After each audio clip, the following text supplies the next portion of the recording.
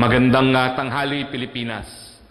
Tayo po ay nag-broadcast ngayon para sa ating press briefing sa labas po ng Malacañang. Panandalian pong sinarado ang new executive building kung nasaan po ang ating tanggapan at kung nasaan ang ating press room. So palapit na po ang COVID, nakapasok po sa new executive building, pero hindi po nating papayagan na matigil ng COVID ang ating pang-araw-araw na katungkulan sa taong bayan na magbigay ng balita sa mga bagay-bagay na nakakaapekto po sa kanilang pang-araw-araw na buhay. So umpisahan po natin ang ating press briefing sa pamamagitan po ng pag-summarize nung talumpati ng ating Presidente Rodrigo Roque Duterte tungkol po sa COVID-19 na nangyari po kagabi pero pinalabas po kanina umaga. Inaprubahan po ng ating Presidente ang limited face-to-face classes, subject po sa mga sumusunod na mga kondisyon.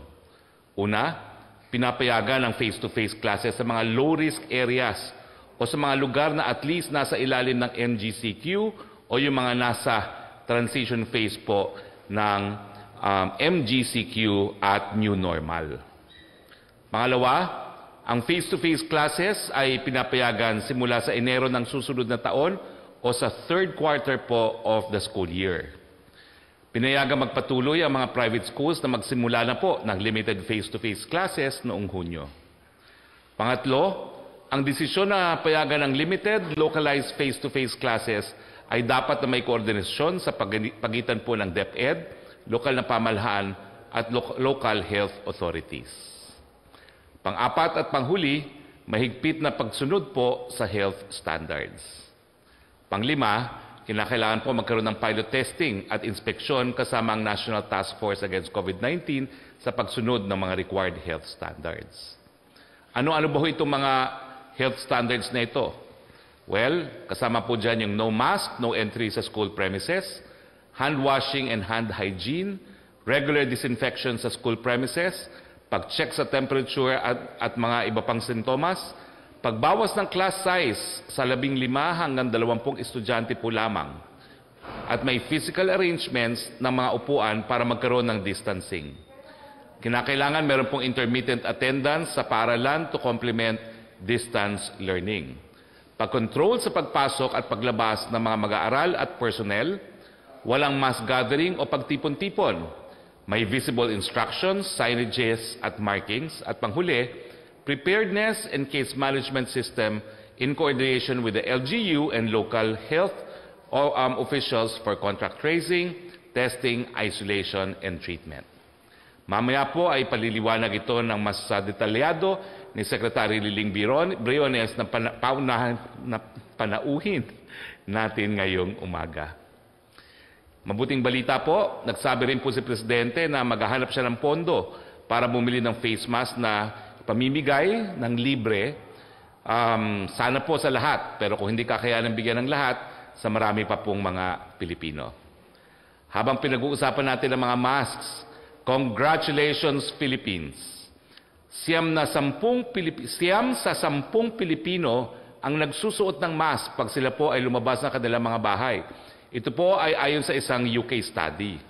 Sang-ayon po sa UK study na ito, ang Pilipinas daw ho ang pangalawang pinakamataas sa paggamit ng mask, pumapangalawa lang po tayo sa bansang Singapore.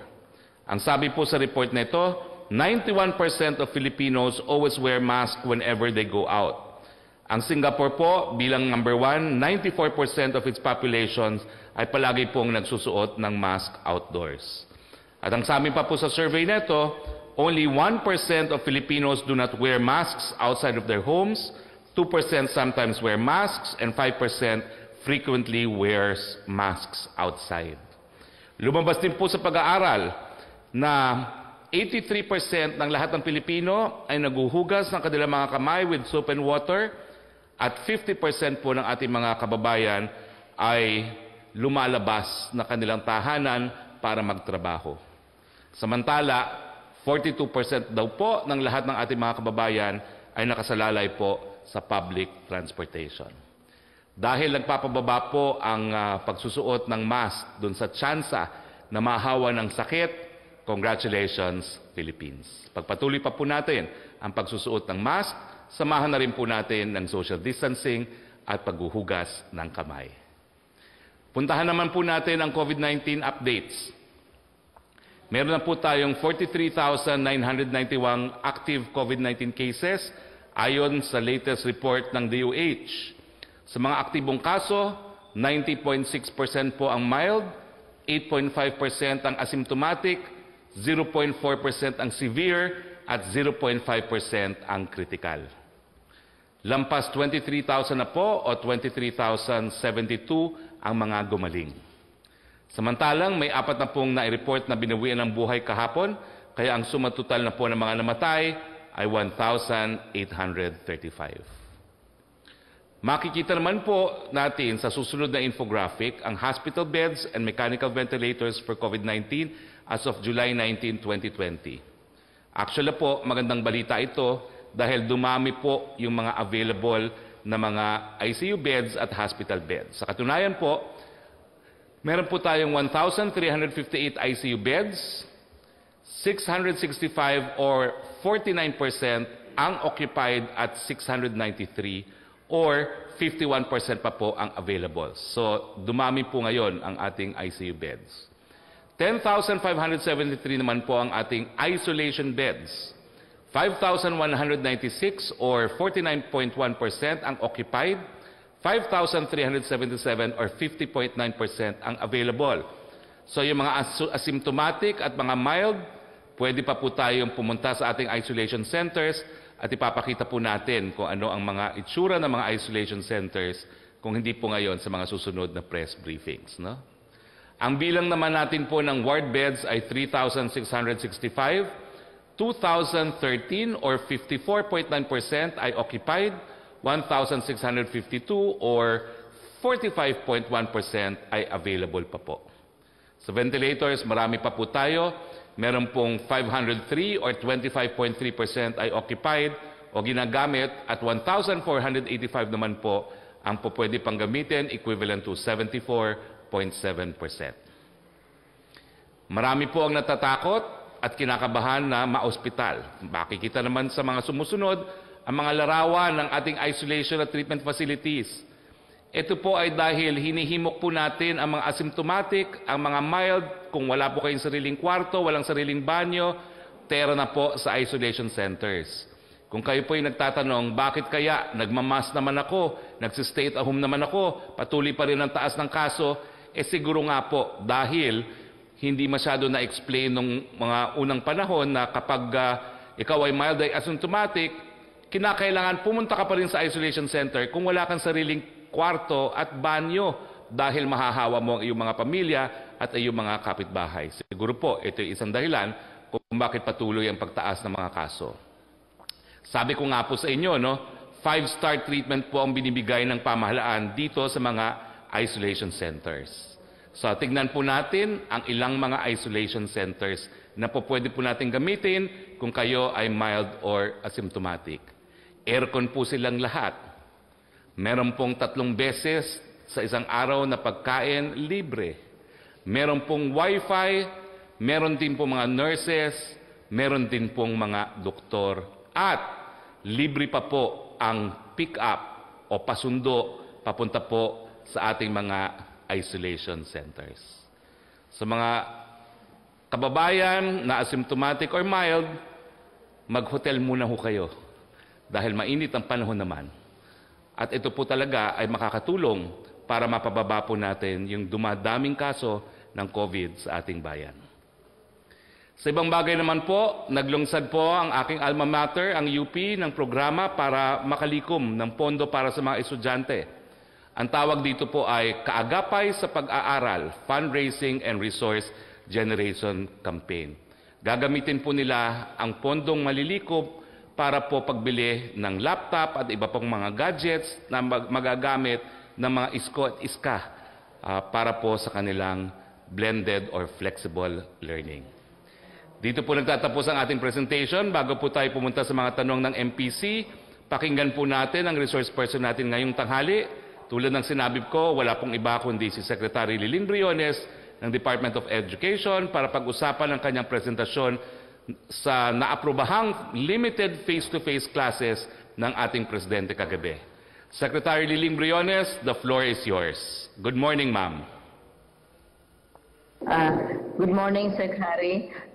Maraming salamat sa binigay na opportunity para sa amin sa DepEd na mag-present ng main features ng ating limited face-to-face program. Kailangan i-emphasize na itong face-to-face na inaalaw natin ay limited. So, hindi pinipilit ang lahat ng mga learners na dumaan itong prosesong ito.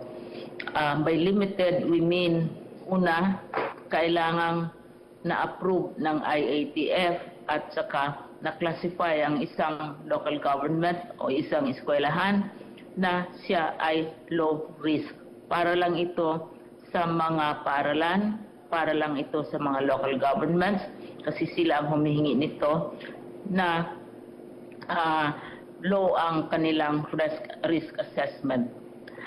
Pangalawa, kailangan mag-comply sila sa mga requirements ng ating chief implementer. Ang ating chief implementer may mga payo na halimbawa ang ating i-limit yung mga mass gatherings. Kailangan i-control natin kung air-conditioned ba ang ating mga paralan, i-control ang temperatura ng ating mga classrooms. Kailangan ang size ng classrooms, lalo na sa public schools, angkop para sa social distancing.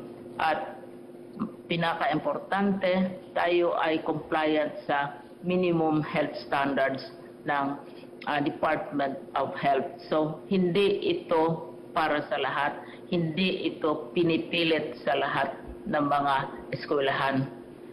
Para lang ito sa mga lugar na napakababa ng health risk, kagaya ng mga probinsya, mga isla, na zero level na ang kanilang record sa mga bagong COVID cases, sa mga malalayong lugar na hindi naman naabot ng coronavirus. At importante, sinasabi namin, una, 4 itong aspeto, aprobado ng IATF at saka with the consent also of the chief implementer. Pangalawa, yung aming mga school buildings kung saan gaganapin itong mga face-to-face, limited face-to-face classes natin ay harmonious sa mga pangangailangan ng face-to-face learning ngayon. Lalo na sa size ng mga classes, hindi pwede yung malalaking classes, kailangan mga at the most 20, depende sa size ng school room, at saka may mga facilities, mayroong tubig, mayroong stock ng mga gamot, at saka every so often binibisita ng health officer. At mahalaga dahil sila ang humihingi nito, ang mga leagues of local government officials, sila naman ang may request na ipagpatuloy itong limited face-to-face. Mahalaga ang suporta ng local governments. Pero para sa amin, mas mahalaga din, kasing halaga din ang suporta at cooperation ng mga parents. Hindi lamang ito hamon sa DepEd kung paano ipagpatuloy ang edukasyon, maski meron tayong COVID, maski meron tayong mga sakuna, kasi may mga darating na mga natural disasters in addition to COVID, ay tayo ay ipagpatuloy din ang ating pag-aaral ng ating mga anak. Kung ang bata ay mag-miss out 6 na buwan lang o 1 taon lamang sa pag-aaral, maiwanan siya ng kanyang mga age group. Hindi lamang sa bansang ito, kundi sa mga karatig bansa din.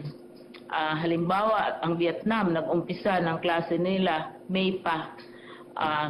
Ang Singapore, June, nag-umpisa sila. Ngayon, nagre-review na sila para sa national assessment. Ang Thailand at ibang mga bansa, karamihan sa kanila, July. Tayo ang siguro pinakahuling magbukas ng klase dahil lahat na pag-iingat ang ating ini-install, lahat na pag-aaral, lahat na paraan na pagpatuloy ng pag-aaral ng ating mga anak, ating mga apo, ang ating mga wards, mga learners natin ay talagang safe na safe. Itong lahat ay sunod sa mandato ng Presidente na nag-approve nitong polisiyang ito na limited accent, unlimited, hindi general na face-to-face, kundi limited face-to-face. Thank you, Sec. Harry. I'm prepared to answer questions. Maraming salamat, Secretary Briones. So simulan na po natin ang ating open forum with the members of the Malacañang Press Corps. Let's start with Joyce Balancio of ABS-CBN. Yes po, good afternoon, Secretary Roque and Secretary Briones. On face-to-face learning lang po, Secretary Briones, dahil sabi nyo nga po, limited po yung number of students na po pwede sa classroom. Ibig sabihin po ba nito magkakaroon tayo ng maraming klase o batches of students? And paano din po yung, for example, may mga ibang magulang na ayaw nila sa face-to-face pero gusto pa rin nilang mag-aral yung anak. So, blended learning din po ba ang ibibigay sa kanila? Secretary Briones. Yes, kasi thank you, Sec. Harry.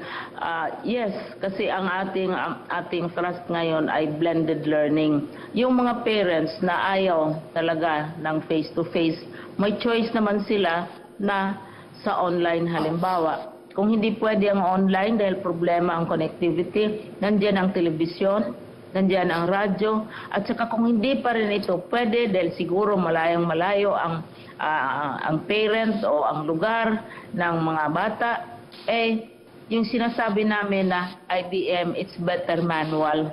Kaya yung modular system namin, gagamitin pa rin yung mga reading materials, mga learnings, etc.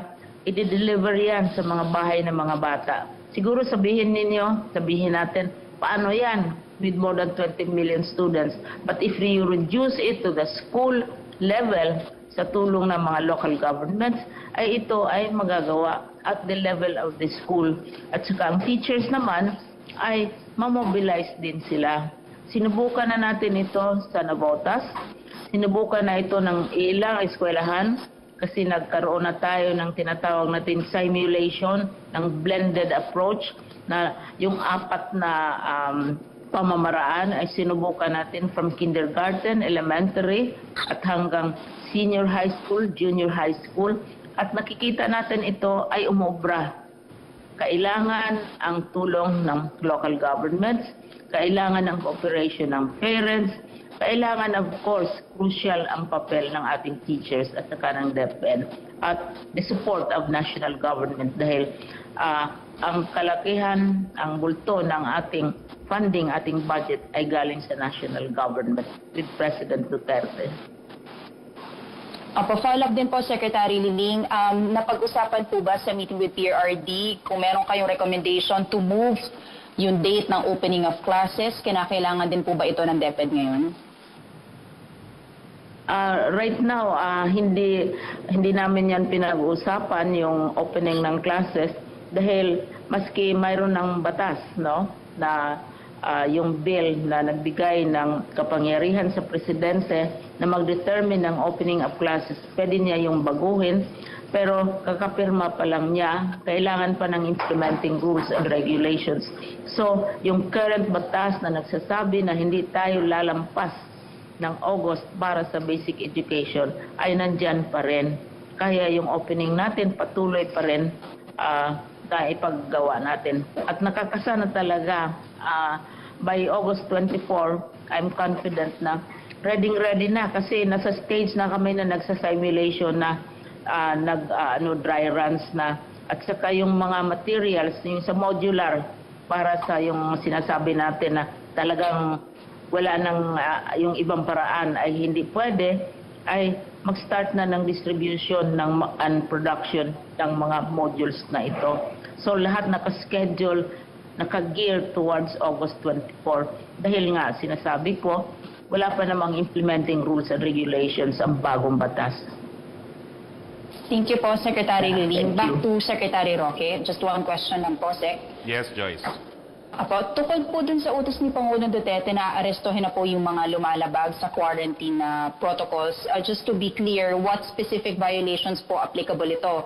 Wearing of face mask and physical distancing din po ba? And how are we going to do it? Detention po ba or fines? And also yung worries ng iba na baka magamit daw po ito sa abuse? Kasama po yan dun sa binubuong Unified Ordinance, no, na isusulong po ng Metro Manila Council sa mga iba't ibang konseho ng Metro Manila. So antayan po natin yan dahil nasa iba't ibang lokal na pamahalaan na po yung draft ng Unified Ordinance. Meron po ba, sir, target date for implementation ito? Wala pa pong naiset na target date pero that's as soon as possible kung maisasabatas na po ng mga iba't ibang mga konseho. Thank you, Secretary. Thank you, Joyce. Punta tayo kay Yusek Roque, please. Good afternoon, Secretary Roque. Question from Vance Fernandez of Police Files. With the IATF allowing the entry of foreign nationals with the pre-existing visas, how does the DOH and IATF plan to handle foreign nationals who may be infected with COVID-19 entering the country? Susunod po sila sa ating quarantine protocols, no? Kinakailangan pagdating, quarantine muna, magpapa-PCR test sila. Kapag sila ay negative, tsaka lang sila po pwedeng lumabas. Kung sila po ay may sakit, quarantine po sila for 14 days hanggang sila po ay gumaling. Questions from Francis Wakefield of Daily Tribune. Reaction po daw sa challenge ni Opposition Senator Kiko Pangilinan for President Duterte to certify as urgent the anti-political dynasty bill to prove his promise that his administration is willing to dismantle rule of certain groups in the government. Parang mali po yung paghamon niya kasi ang pagpapasa po ng batas ay isang katungkulan ng lehislatibo, no? So kinakailangan po siguro hamunin niya yung mga kasama niya sa Senado at sa mga Kamara na ipasa yung batas na yan. From Pia Ranyada of Propler, can we ask if President Duterte approved DepEd proposal on limited face-to-face classes? He did po, subject to the guidelines discussed just now by Secretary Liling. Secretary Liling, perhaps you can address this.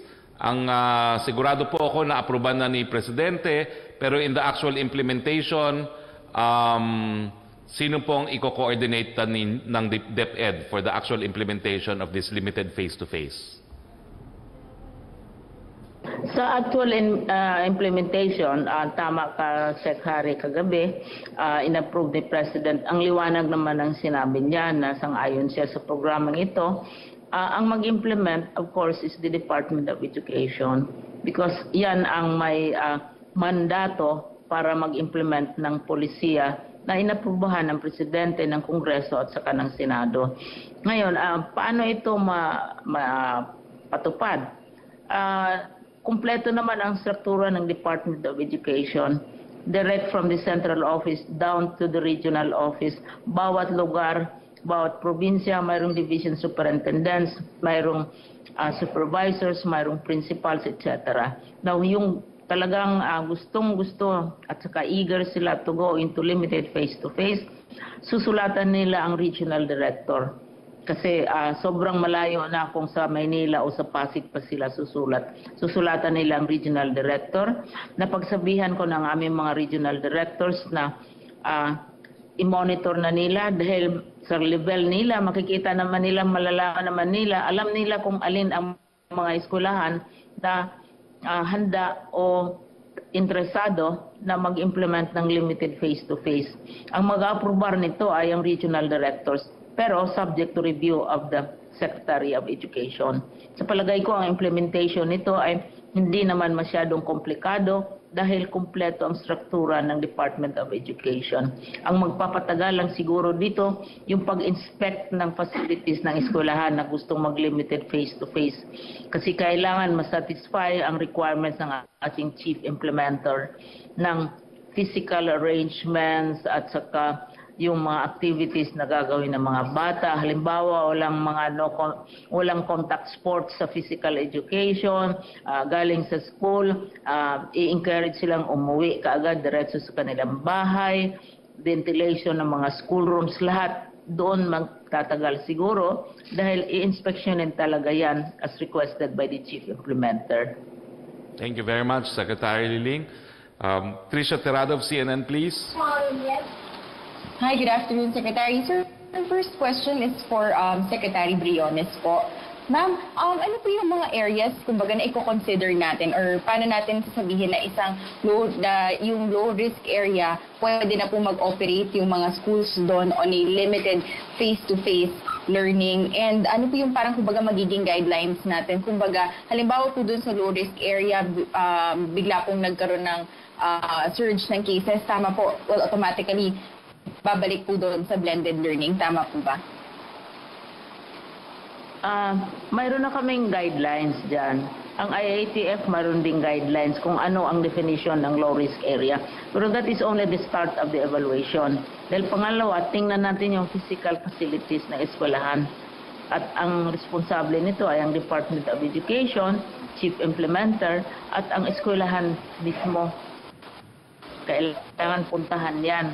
Makikita yung kanilang facilities, ang aming facilities kung public school man yan, kung pwede ba ang limited face-to-face. Pagkatapos, tingnan din yung ating compliance with the health requirements. Mayroon na kaming existing minimum health guidelines. Mayroon na kaming guidelines tungkol sa facilities namin. Halimbawa, hindi lamang titingnan natin kung mayroong space available. Titingnan din natin dahil ang ating mga school buildings natamaan ng bagyo, natamaan ng lindol, natamaan ng baha, kung physically fit ba yung ating mga schools para sa ganitong klaseng arrangements. So dito siguro kaya gusto namin sana na pwedeng third quarter na, pero may nakaumpisa na mga maeskwelahan tulad halimbawa ng Lasal at saka yung palagi kong sinasite na isang maliit na eskwelahan sa City Hall. Last June pa sila nag-umpisa, maliit sila. Ang Lasal naman, napakalaking paaralan. So, yan ang gagawin natin. But going to your question, halimbawa biglang may surge, mayroon na kaming protocol dyan. Kasi mayroon na kaming established na protocol. Pag may surge, pag may, siyempre, you immediately do what should be done. Kung magsabi si IATF na shutdown, shutdown. Kung magsabi sila na kailangan ganitong klaseng precautions, susundin yan. Hindi natin ipipilit yung ginagawa natin dahil nagbabago ang panahon. Okay. Thank you, Sec. Secretary. Spokes, my question is for you naman po. Sir, kasi kagabi po sa briefing, tatanong lang po sana namin kung napag-usapan po ba or nabanggit ba ni Presidente or na-discuss sa kanya yung pagkamatay po ng high-profile inmate na si JD Sebastian. I think additional question na rin, sir, kasi ngayon parang may debate about dun sa pag-i-invoke ng data privacy law. Some are saying na hindi ito applicable dun kay high-profile inmate JD Sebastian, while others are saying na kahit na preso to, kahit na ganun yung sitwasyon niya, it should still be respected yung, or kailangan pa rin i-invoke tong Data Privacy Act, sir. Well, unang-una hindi po nabanggit yan kahapon. Pangalawa, gaya ng sinabi ko kahapon, nagpulong na po si Secretary Maynard at yung ating head ng Muntinlupa at kinonfirm nila yung pagkamatay po ni Sebastian. As to whether or not the data privacy is applicable, ang pagkakaintindi ko po naman, kinakailangan mag-report ang Muntinlupa kung sino yung mga detainees na namatay. And that, I think, is not covered by the data privacy law because they died actually not only because of COVID, but they also died while in custody of the National Penitentiary. So, yun lang po ang sagot ko. Secretary, follow-up lang po because I think last week, Secretary Vince Dizon said na i-release na po yung guidelines for expanded testing. Is that available now? Mas marami na po ba yung, kumbaga, masasakop dun sa bagong testing? May guidelines na po ba tayo for that? Well, antayin po natin yung release ng guidelines, but what was approved in principle by the IATF is we will certainly, marami tayong itetest, hindi lang yung mga symptomatic, hindi lang yung mga nagkaroon ng contact sa mga COVID positive.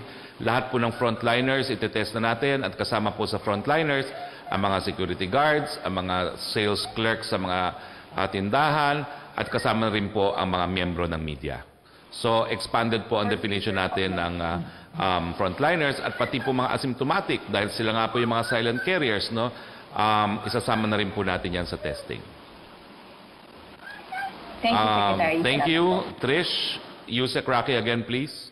Secretary Roque, ang tanong mula kay Julie Aurelio, ang nakalagay naman dito, same request daw po doon sa limited face-to-face.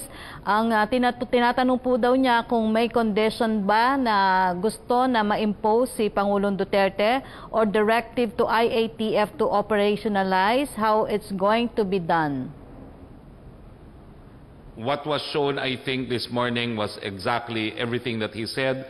He approved it and pursuant to the guidelines then reported to him by Secretary Briones. Ang sabi lang niya, talaga namang even with COVID-19, the process of learning should continue.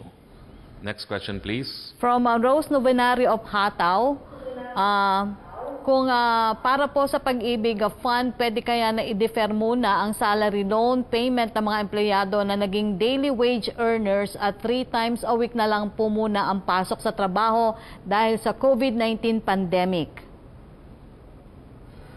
Well, ang sabi po na isang pag-ibig trustee, ang pag-ibig daw po is in the process of crafting a campaign to help its members who have religiously been paying but whose work is now affected by the pandemic. So magkakaroon po ng bagong pulisiya pagdating dyan. Pero hinighlight po ng pag-ibig na ang pag-ibig daw po ay pagdating sa mga penalty rates ay mas magpatawad, more forgiving compared to commercial banks. So abangan po natin ang bagong pulisiya. Thank you. Maricel Halili, please, of TV5. Hi, sir. Magandang hapon po. Sir, tungkol lang po dun sa rekomendasyon ni Secretary Galvez na magkaroon ng for COVID-centered hospitals dito sa Metro Manila. Ano po yung, meron na po ba tayong mga inaay na mga existing hospitals or potential na pwede nating i-convert na maging COVID center, or are we planning to, kumbaga, start from scratch kagaya ng ginawa ng China that they built a hospital for 10 days? Hindi po, ngayon meron na tayo. Ngayon po meron na tayo, ang PGH po, ang National Kidney at saka ang Quirino Memorial, no? So dadagdagan lang po natin yung mga COVID hospitals na yan. Ang ehemplo po na sinabi kahapon ni Secretary Galvez nga, doon po sa Quirino, no, nagkaroon na sila ng expanded emergency room para ma-accommodate po yung mga additional COVID patients. Sir, tungkol lang po doon sa opening of classes, what made the President change his mind? Kasi siya po yung nagsabi before na no face-to-face, but then before po the opening of classes, he decided na pwede naman pala yung limited face-to-face. What made him change his mind, sir? Simple lang po yan. Secretary Leonor Briones. Secretary Briones convinced the President. Ma'am, opo, clarification lang po doon sa procedure ng pag-accredit ng mga schools. Kailangan po ba yung mga schools sa mga low-risk areas yung mag-apply sa DepEd or sa IATF bago po ma-approve na yung kanilang limited face-to-face, or will DepEd decide kung ano yung mga areas na sisimulan yung inspection? And I remember po Secretary Galvez mentioned before na dapat wala munang playground, i-check muna yung mga canteen na walang buffet. So you will also follow this, ma'am? Thank you for that question dahil maganda ito kasi operations already implementation na sabi ko nga, at the level of the regional directors or at the level of the superintendents, alam nila sa teritoryo nila kung aling mga eskwelahan na may posibilidad na magka-limited face-to-face. Kaya sinasabi ko na sa kanila, tingnan na nila, i-survey na nila just in case kung i-approbar ang policy ng presidente. So, mag-ano lang sila, mag-indicate ng kanilang interest in face-to-face, at saka i-process yan. At saka mayroon naman tayong struktura, mayroon naman tayong proseso, at saka at the level of, as I said, the region, the municipality, the province, nagkakaalaman naman lahat. Alam naman natin na maski na sa low-risk area ka, for all you know, hindi siguro pwede pa rin mag face-to-face dahil kulang pa sa ibang mga requirements.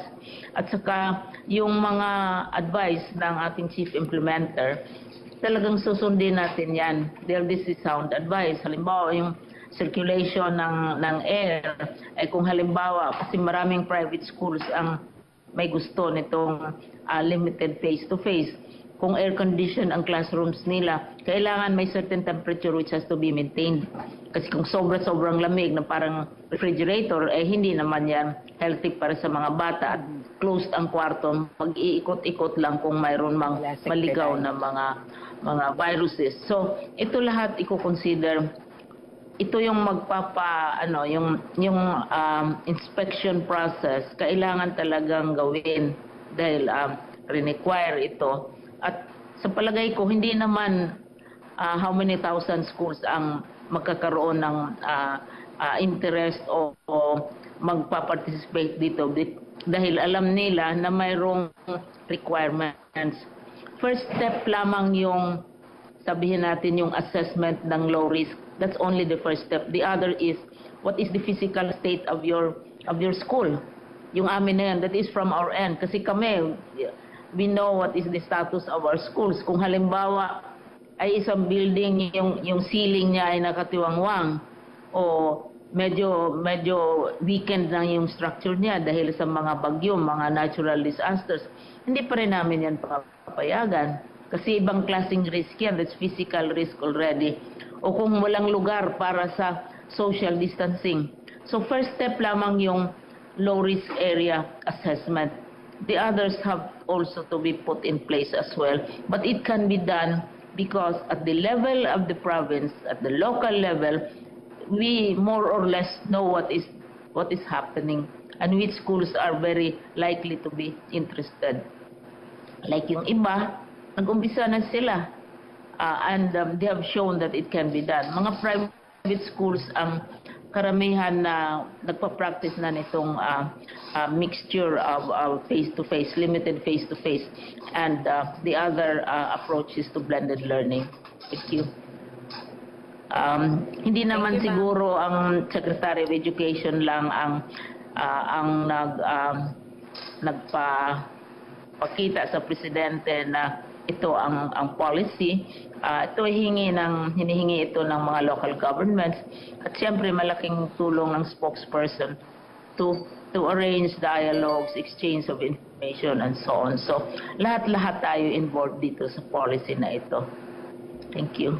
Thank you very much, Secretary Leonor Briones. But it was still primarily Secretary Leonor Briones. But anyway, Joseph Morong? Hindi. Ikaw pa pala. Okay, go ahead, Maricel, for your next question. Sorry, Joseph. Maricel has another question pala.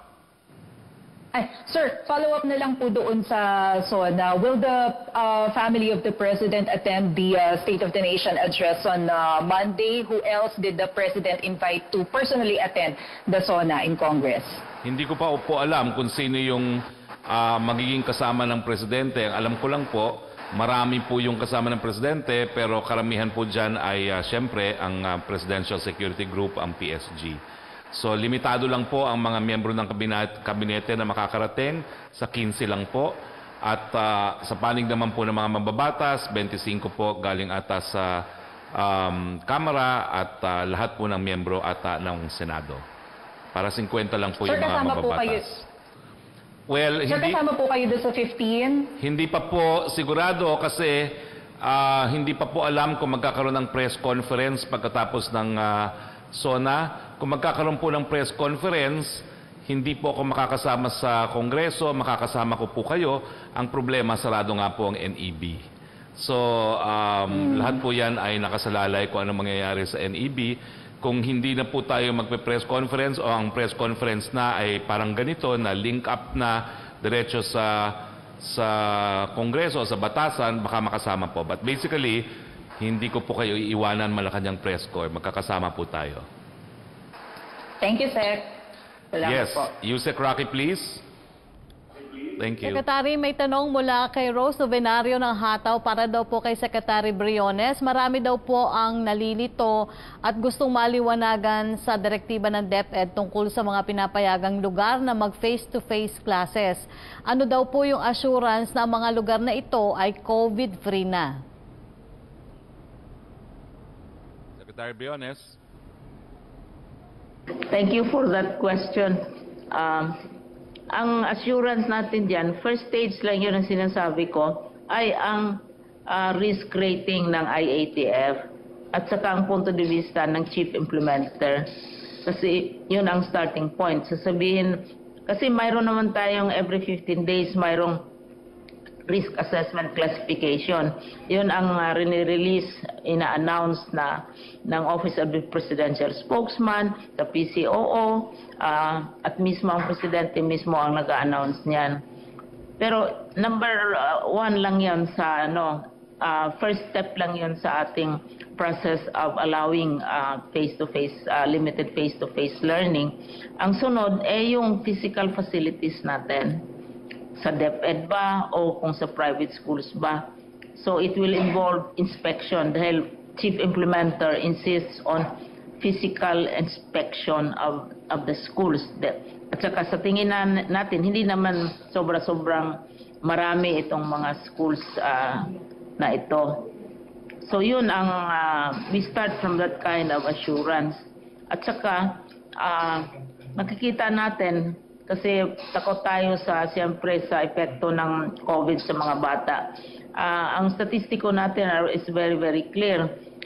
Ang halimbawa sa mga nagiging biktima ng COVID sa atin, kunting-kunti lang ang mga bata. At saka 0.87% lang sa ilang libong 1,831 deaths halimbawa. At present na recorded natin, 16 ang sa mga bata. At saka sinasabi natin na yung mga bata, nakuha lang nila yun sa mga parents nila, sa kamahan sa bahay, etc. 0.87% lamang. At saka ang global standard is from 1 to 5% ng, of the total COVID victims. Napakaliit talaga ang epekto ng COVID sa mga bata. Siguro isang blessing yan sa ating mga kabataan na hindi sila masyadong na-affect ng COVID pandemic na ito. So, thank you. Opo, may tanong din po si Angel Ronquillo, Secretary Briones. May mga napili na po bang lugar o probinsya for limited face-to-face learning?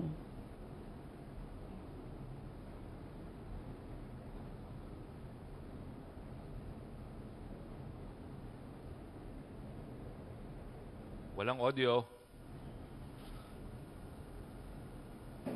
Ang pagkakaalam ko ay ang De La Salle system, which is countrywide. Nag-start sila June pa. At saka may mga eskwelahan, mga certain private schools, dahil ang official start ng classes pwede naman sa June up to August, ay nag-umpisa sila ng August. Pero itong dalawang ito, kabisado namin dahil talagang amin itong na-monitor at tinitingnan natin ito. Sa mga private schools, kadalasan naman talaga, even before COVID or no COVID, they have already been involved in blended learning.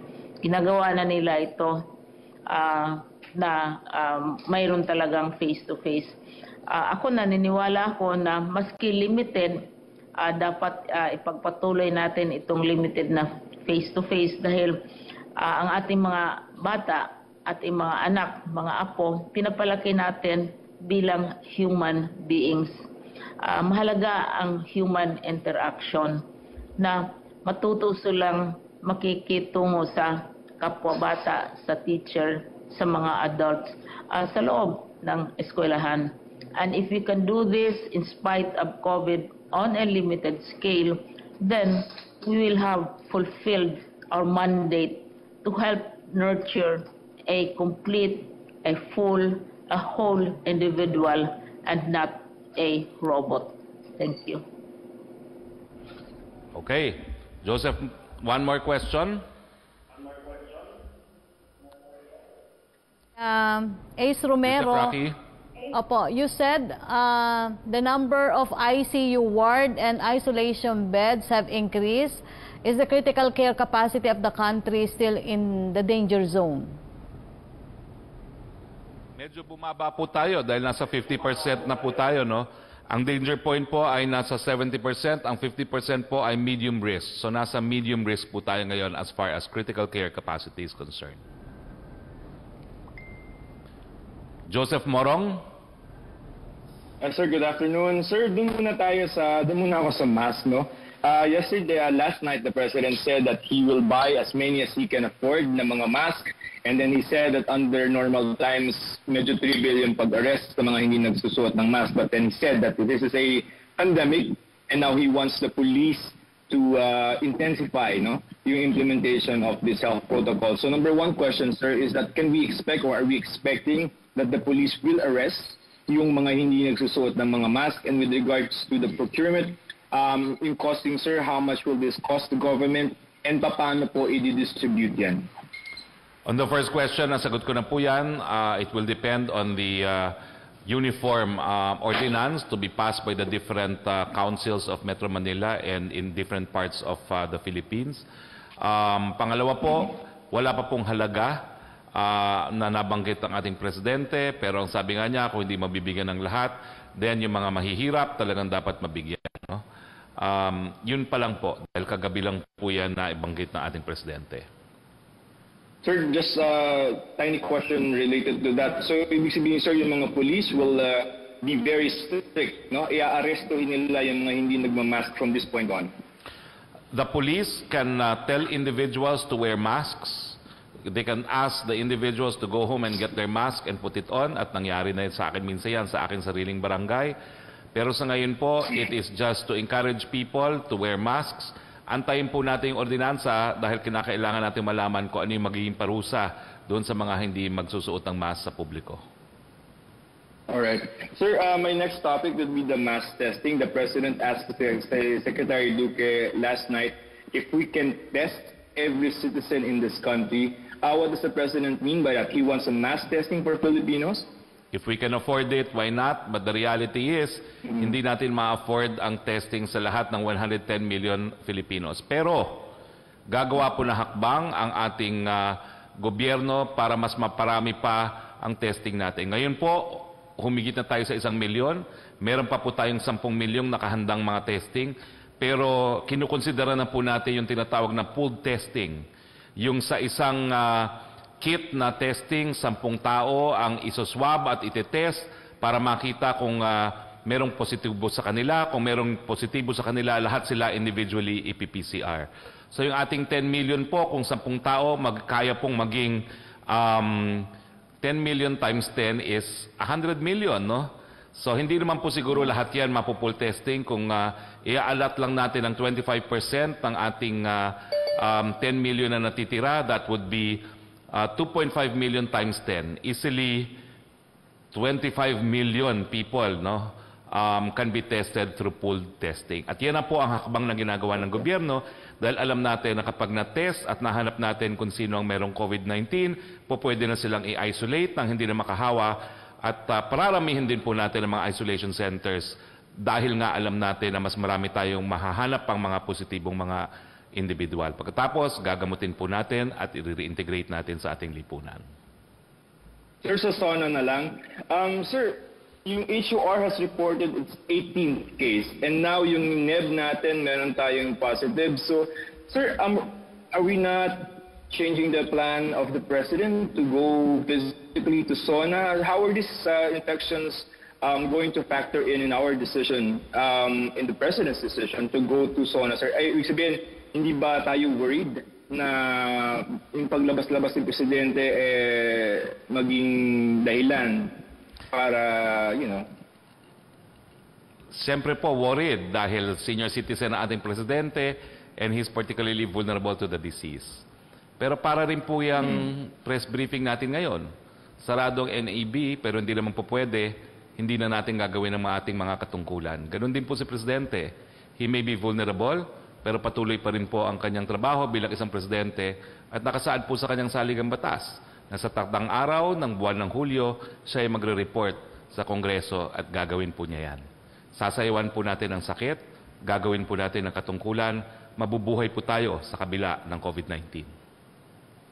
So physical pa rin, sir, hindi na yung parang virtual as another plan is being put up.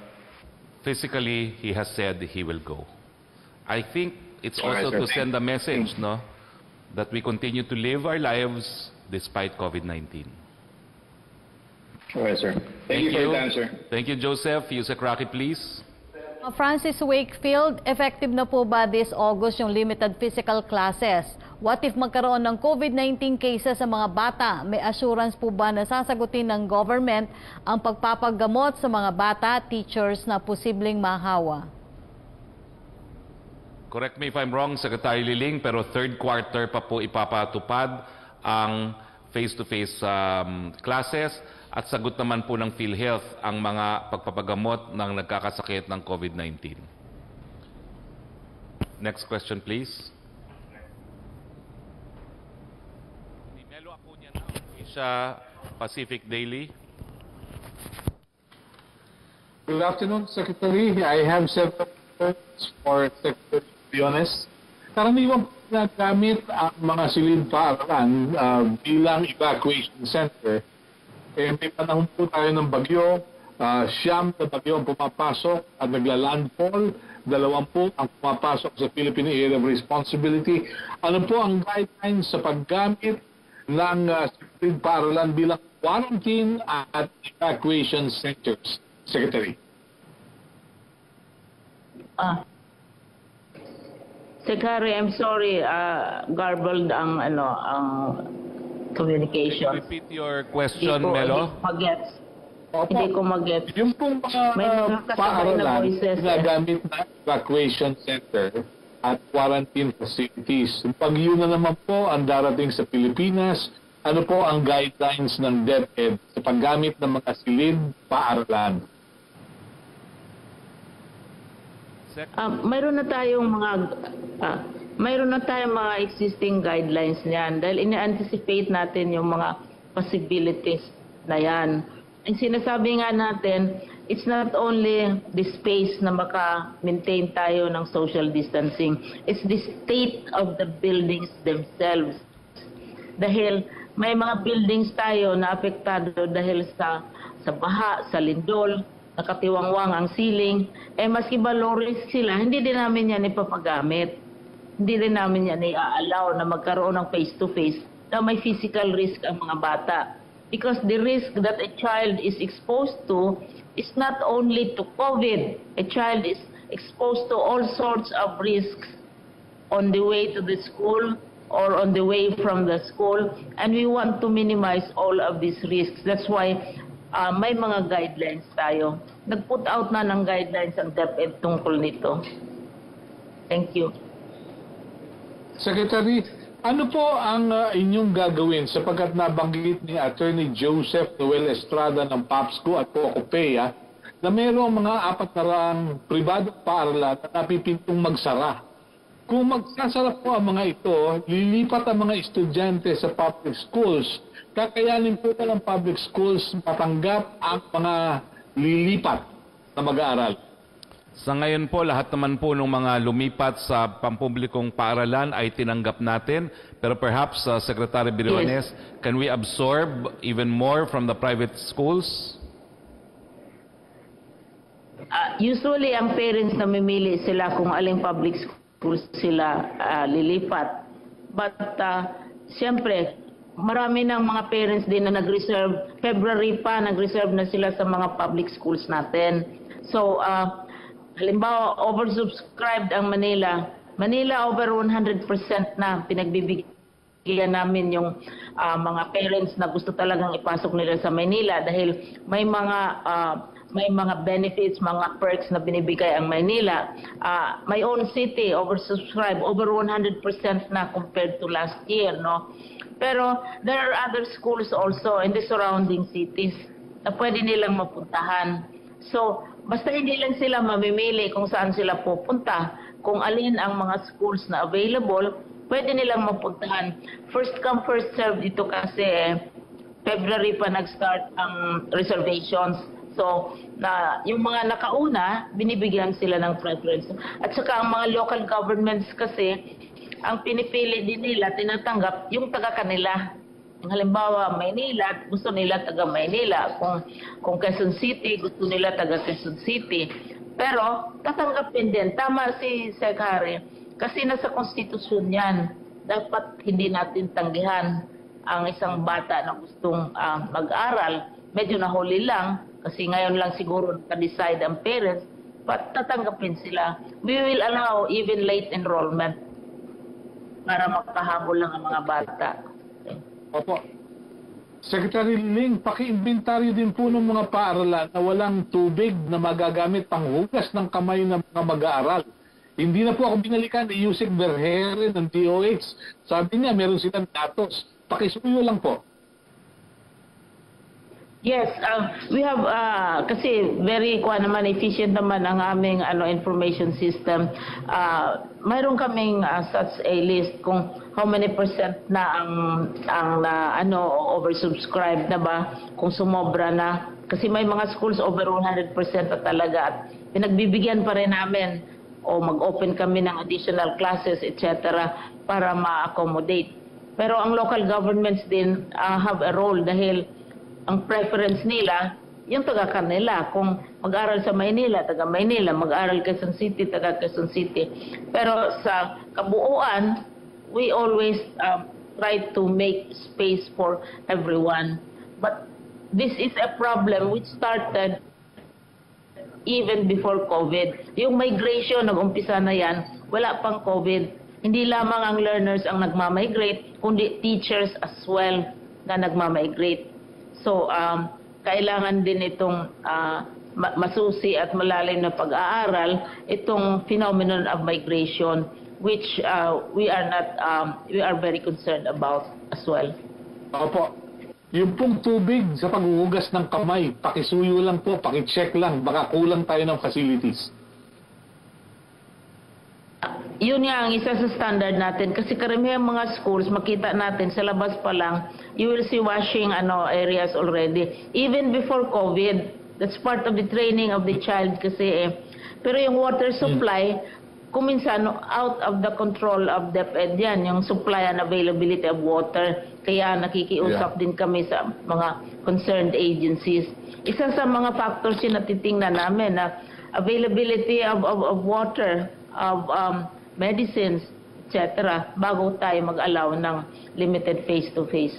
Yes. Okay. Salamat po, Secretary. Thank you. Thank you, Secretary. Well, we're out of Thank you. time. Maraming salamat, Secretary Liling Briones.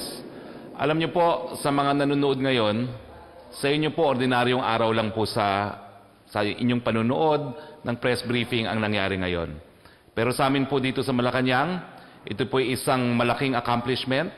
Pinasok po ang Malacañang ng COVID at hindi po kami nagpapigil sa COVID para magampan ang aming katungkulan. Congratulations, Office of the Press Secretary. Congratulations, PTV4. Congratulations, RTVM. At ito po ang mensahe ng ating Presidente. Nandyan pa po ang COVID-19, wala pa pong bakuna, wala pa pong gamot. Pero hindi tayo po magpapapigil ng ating buhay. Tuloy po ang pang-araw-araw na buhay, and Philippines, we will heal as one. Good afternoon to all of you.